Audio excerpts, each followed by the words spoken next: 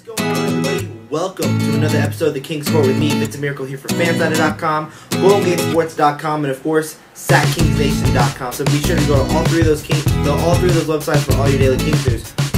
Now, today's episode is going to be a draft review, not just focusing on the Kings, but the NBA in general, the NBA draft in general. But of course, since this is the Kings Score, and since this is where people go to get all their daily Kings news, whether it be, trades or so on and so forth, we're here to give it to you in that demand. So let's start off with the Sacramento Kings pick. And with the 8th overall pick, the Sacramento Kings surprised me. I did not expect this pick.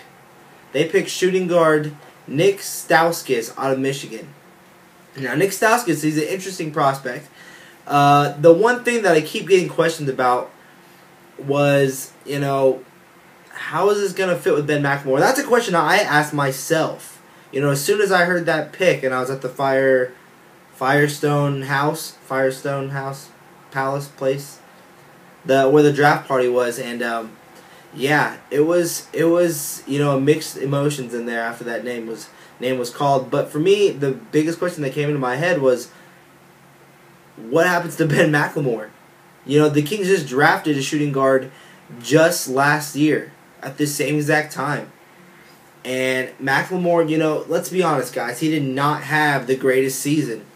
His rookie season was not the greatest. But at the same time, those last 2 months were great. I think he was averaging right around 13 to 15 points a game, right around 5 rebounds a game. He was putting in work, and he was showing that although his handle still needs a lot of work, he did develop a little bit better, Although he still needs to build up strength.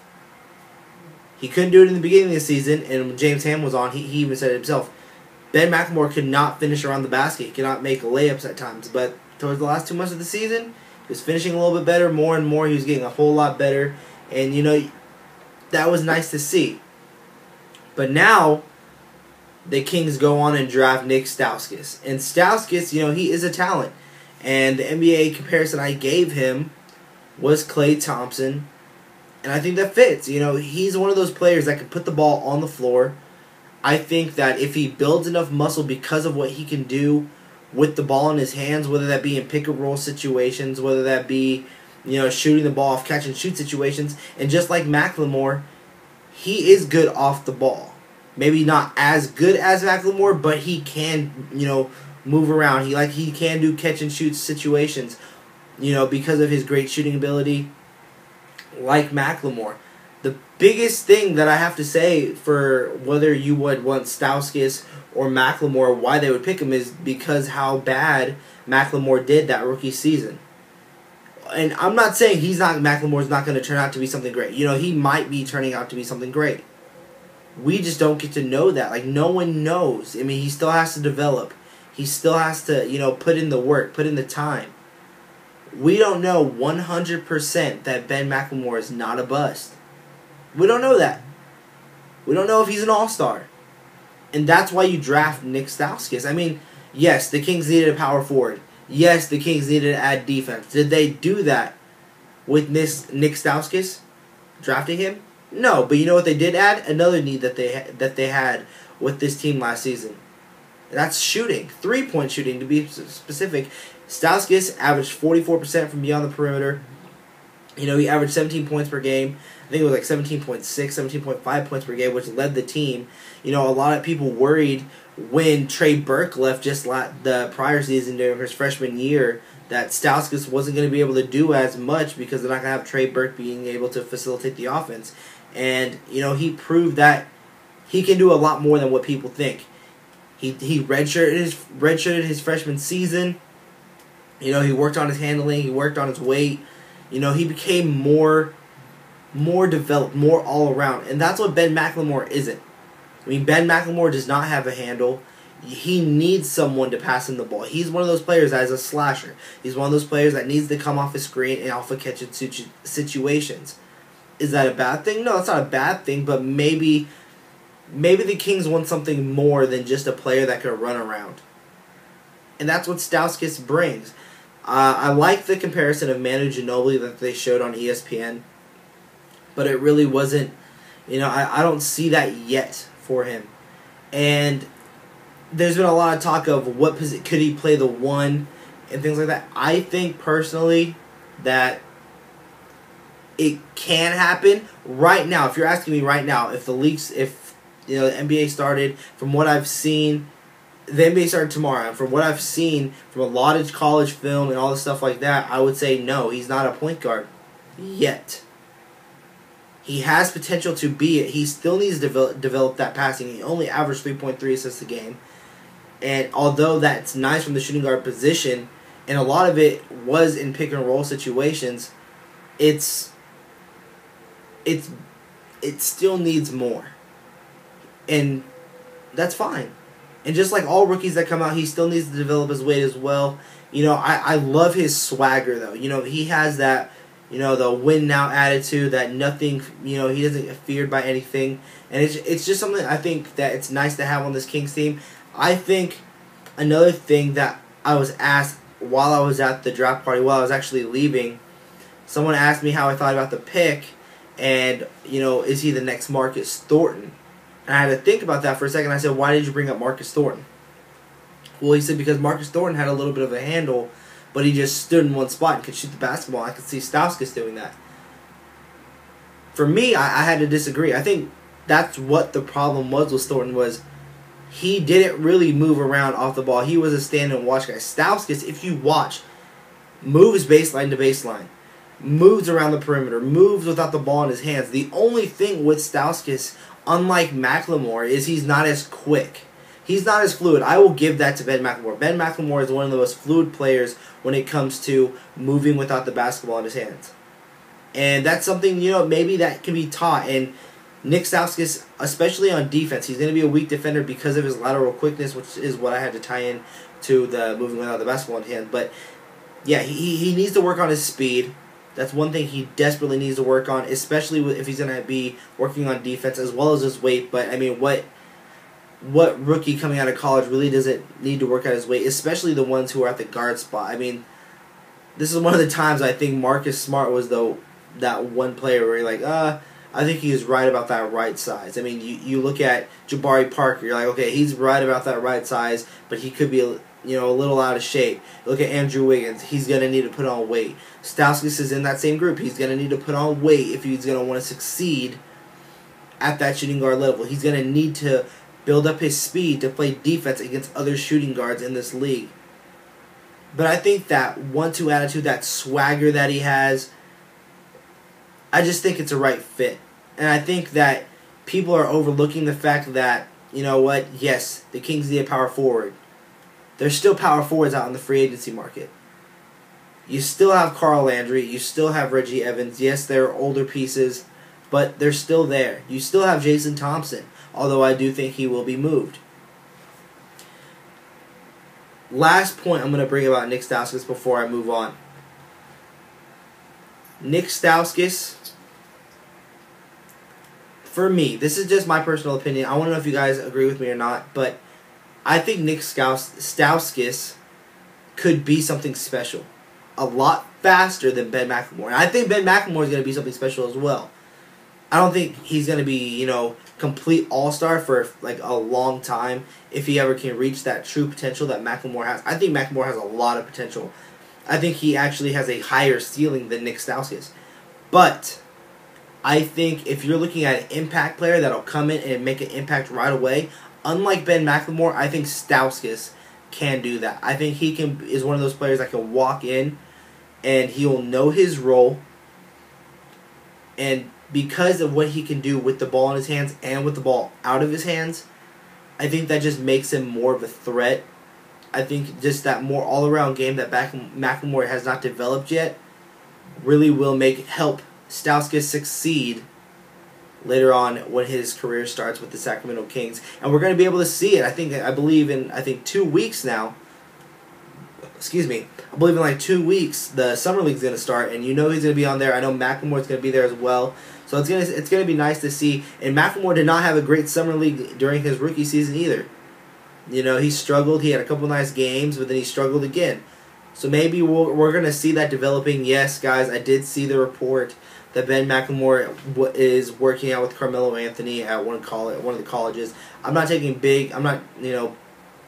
not reading too much into it. I mean, a lot of players go to certain areas and maybe they just happen to go at the same time. I really don't think they plan to go together. But I mean, I could be wrong, but I'm not reading too much into it. And yes, because I'm going to get asked this later and why I didn't bring it up. But yes, I did see the report. And for those who didn't hear, is that Ben McLemore and Carmelo Anthony are working out together at a college. I can't remember which college it was. For some reason, I'm thinking it's UCLA, but I know it's not. But yeah, they're working out together, and even in that same report, it said that most players go there to work out anyway. So I just think maybe they ended up there at the same time, and it's gonna be a good workout for McLemore. You know, maybe Melo will teach him a couple things, because I think Melo is one of the best offensive small forwards in the league, and he's a top 3 small forward for sure.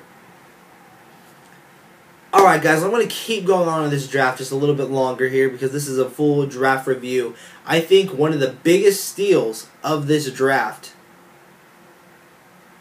before I touch on that, actually, I want to get on to this whole trade thing because I want to stay on the Kings topic before I move on to the next teams. So I will get into the steals.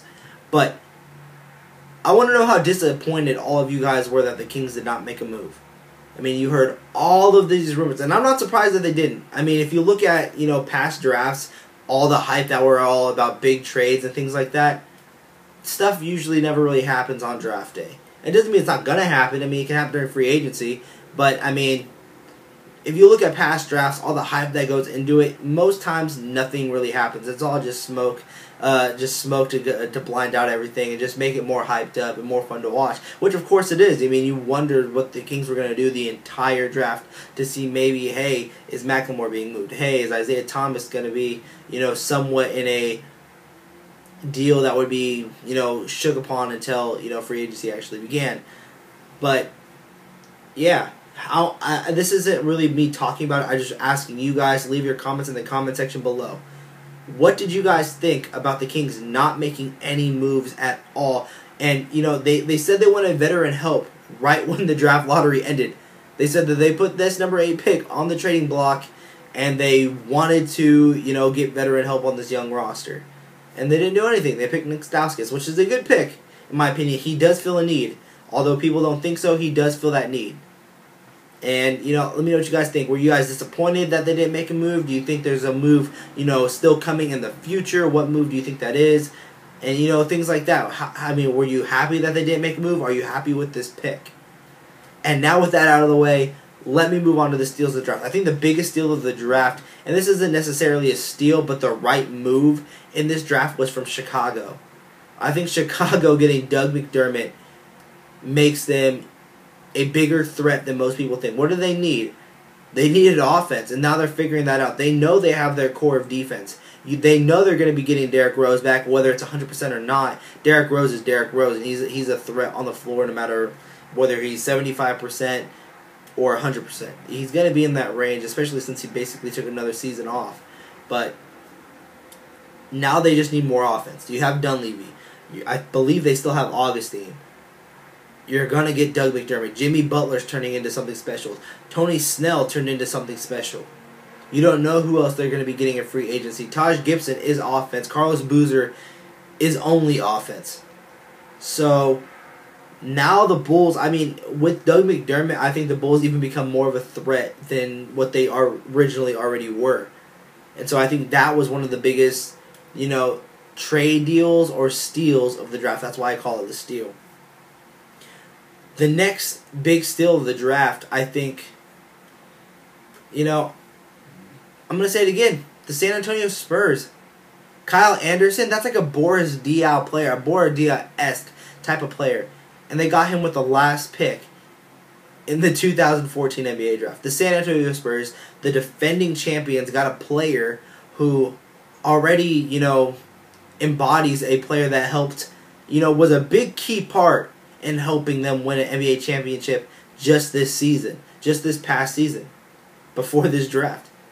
That's crazy to think about. And now Kyle Anderson gets to go into a situation where he gets to learn in Pop's system. He gets to be around professionals. And already with that skill set, I think that just makes him a major steal. I think one of the biggest question marks that are in this draft is one that I keep getting asked about, and that is, why do you think Noah Vonleh dropped? Why didn't the Kings pick Noah Vonleh?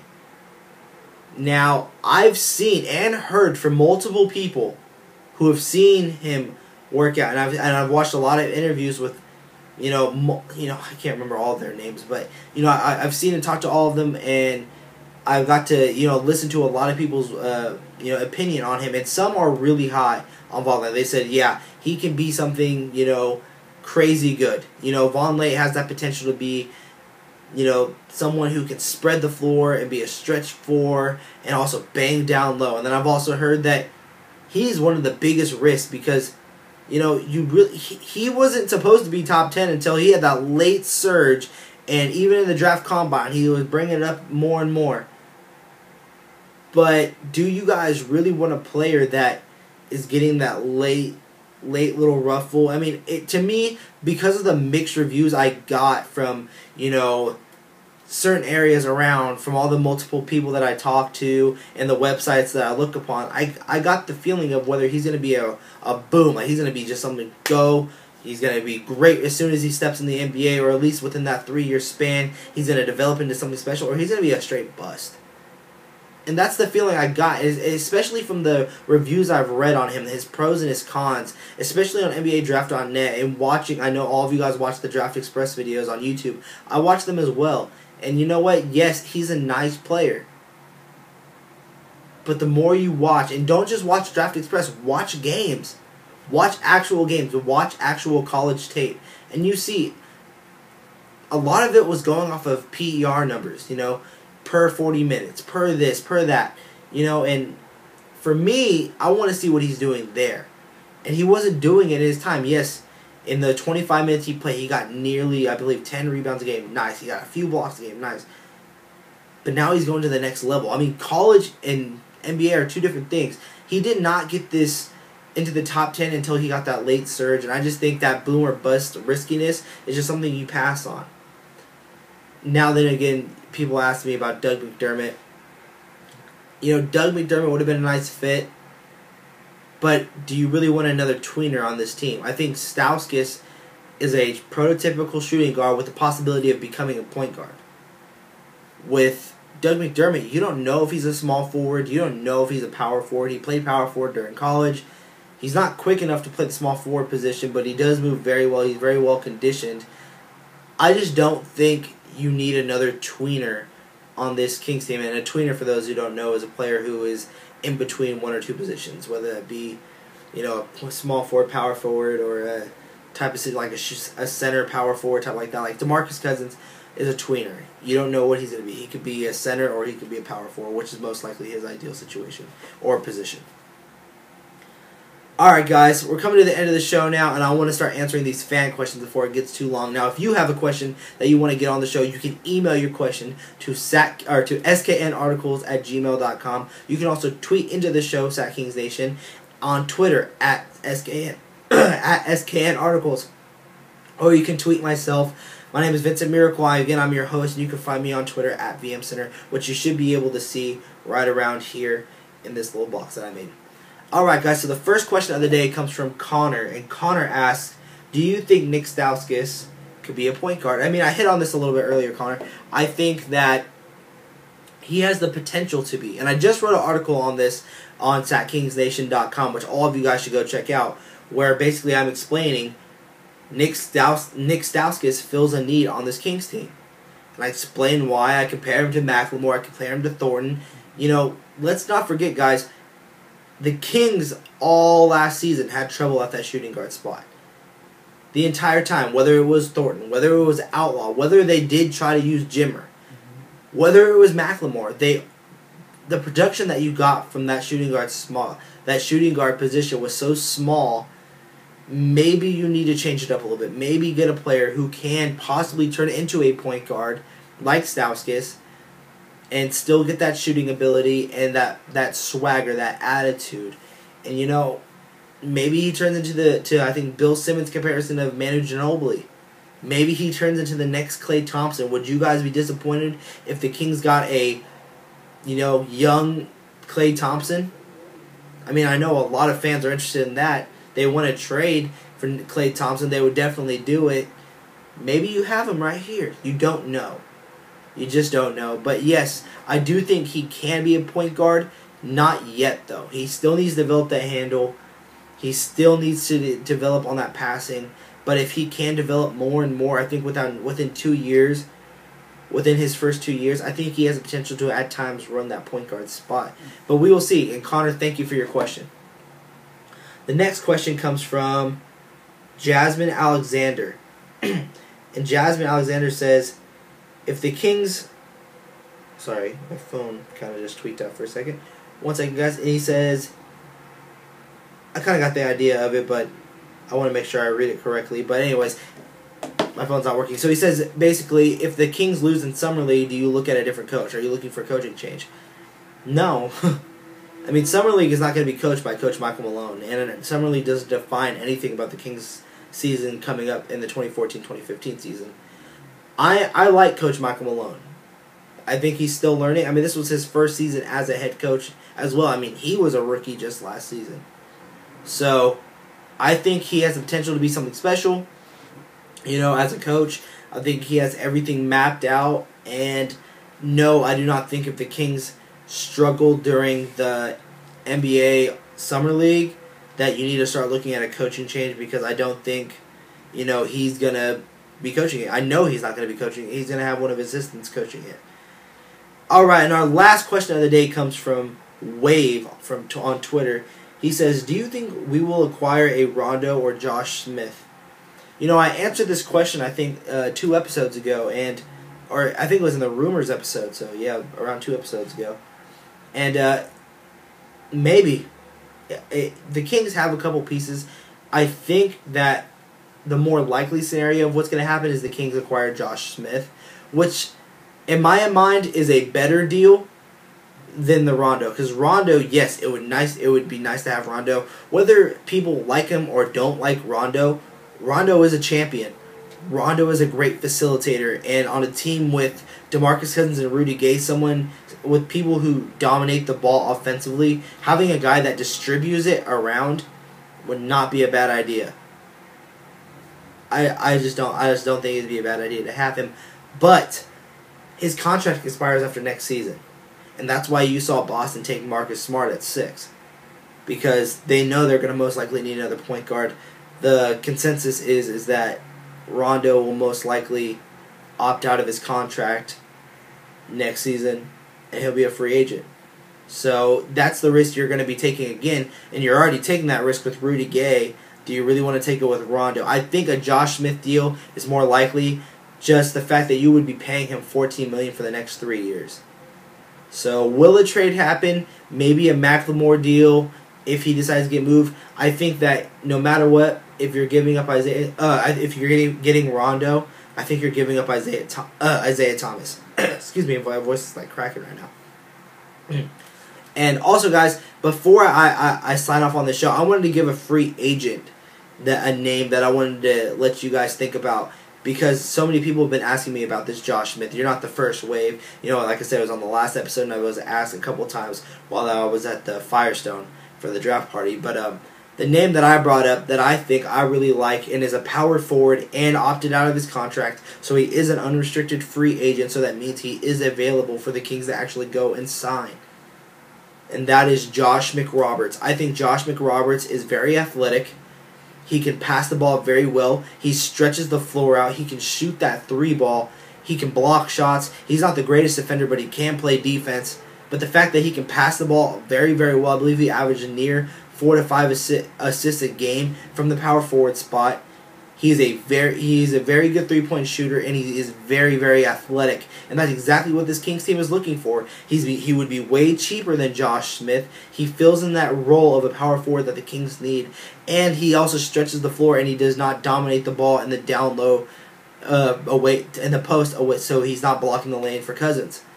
And of course, he knocks down a jump shot, which also means he's stretching the floor, like I already said in the beginning.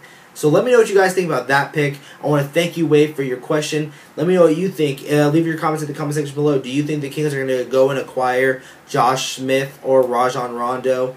what do you guys think of Nik Stauskas? Did you guys like that pick, or now that you have had time to look review this draft and look over it, that yay, let's see what this guy's got. I think I like this pick now. Or are you guys still disappointed and think that the Kings just have something up their sleeve to where they're going to make a deal with it, whether Stauskas or McLemore will be in it?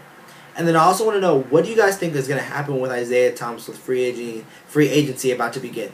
Leave all of your comments below. Again, hit that like button. It lets us here at SacKingsNation.com, Fansided.com, and GoldenGateSports.com that you guys enjoyed this episode and enjoyed this show. And again, also become a subscriber. That really does help me out, help Sac Kings Nation out, and things like that. It really is appreciated. So be sure to go do all of that. And until next time, Kings fans, and that will be Monday. And we might be having our new co-host on Monday. But I don't want to get all your guys' hopes up. But we will be having a co-host very, very soon. And again, Monday will be our next show. And until next time, Kings fans,